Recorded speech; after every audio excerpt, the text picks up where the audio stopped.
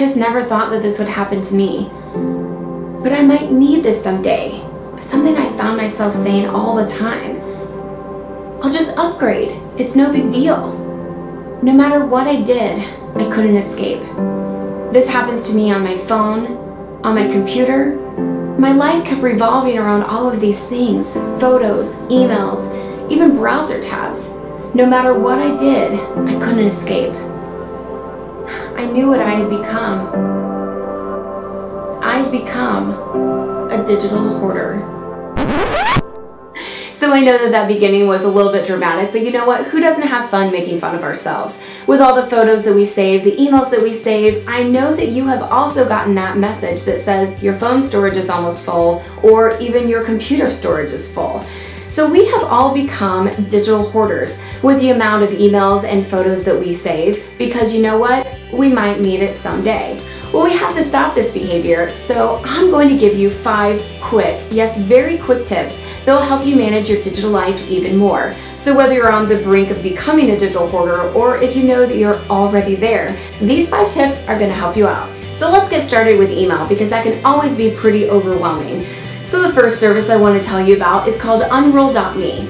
And this service will bundle all of your subscriptions into one daily or even weekly email, or even unsubscribe you completely to newsletters that you realize you're not reading any longer.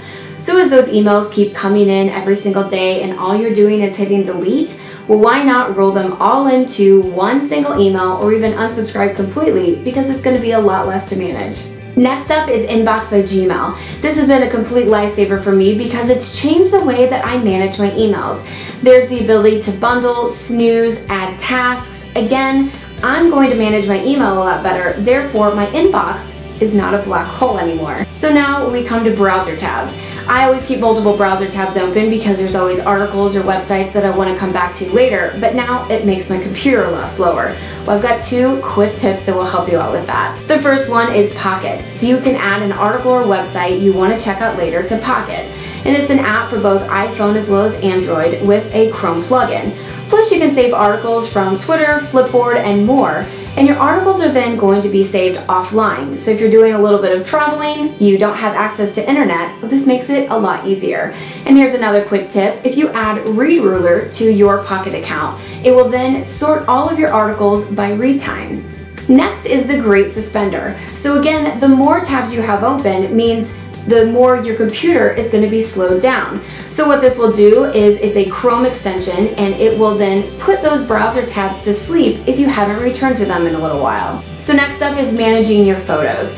The newest kid on the block is Google Photos, and this could probably put you in a little bit of a trap if you don't want to become a digital hoarder, as there is unlimited storage, but it is a really great service, and so you're going to have to check this out. You can sync all of the photos that you take from your phone right into this app, and it has amazing sorting capabilities. It will sort by events, dates, facial recognition. Sounds a lot like Photos from Apple, but yet it's even better.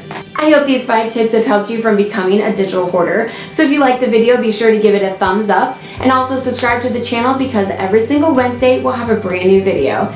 All of the services that I mentioned in the video, I will put all of the links in the description below, as well as all the places where you can connect with me. See you next week!